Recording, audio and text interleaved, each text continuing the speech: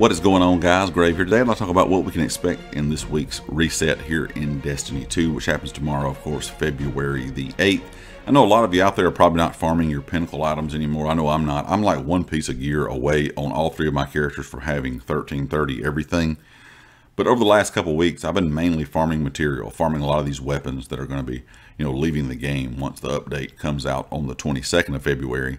So I'm sure a lot of you are probably kind of in the same boat I am. And this week we have some pretty good things you might want to farm, especially when it comes to the Nightfall. So let's go ahead and hop right into it.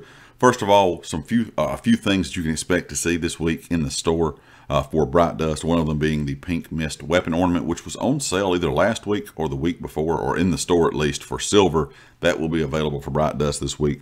The Monstrous Shell, the Finery Shader, the Economy Ship, which was probably one of the more unique looking ships in game. It was recently also in the store for silver. That will be available for Bright Dust this week also, and several different 30th anniversary emotes. So you might want to check out the store to see if there's some of these items that you do not have yet, because in my opinion, it's a lot better to get them for Bright Dust than having to pay silver for them.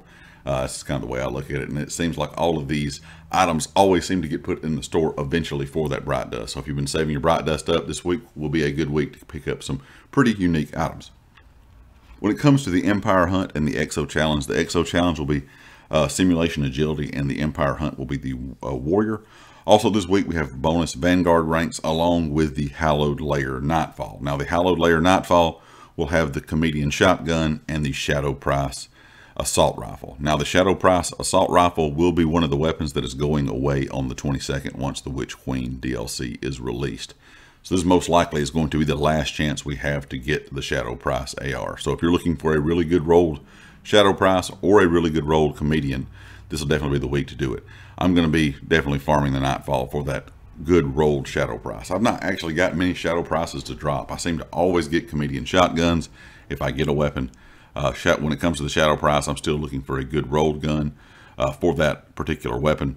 And of course, you never know. You might actually need your Shadow Price down the road, because we're not quite sure when the Shadow Price will be, added back to the game. We know how they do here, or how Bungie does here in Destiny. They will add a lot of this stuff back eventually, but it may be a while before we see the Shadow Price in rotation once again.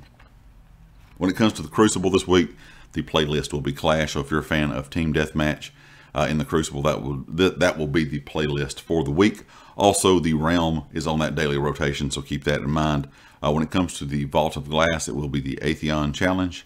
The reward, if you play on a higher level, of course, is that corrective measure. And you can get that time loss corrective measure, which is pretty much always a god roll.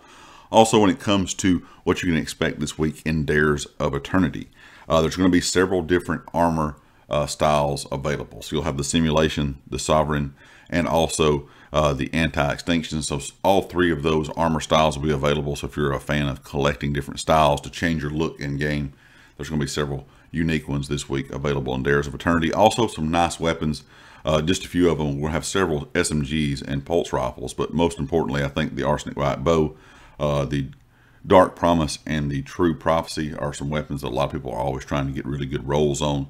So definitely check out Dares of Eternity this week if you're looking for some really good rolls on some of these weapons. Like I said, once again, that may be, leaving the game here very soon, since we're going to have a new world loot pool for weapons and all that kind of going on. They talked about last week in this week in Bungie. So make sure that you're getting a lot of these weapons, kind of go out and farm them to get them to put in your vault and to use before everything changes here on the 22nd. Anyway, guys, leave me a comment with your thoughts. Of course, if you like the video, hit the like. If you have not subscribed yet, please do so. Be sure to check out everything down in the description, the community Discord, my Twitter, and of course the affiliates here on the channel, Empire Jerky and Amazon Associates.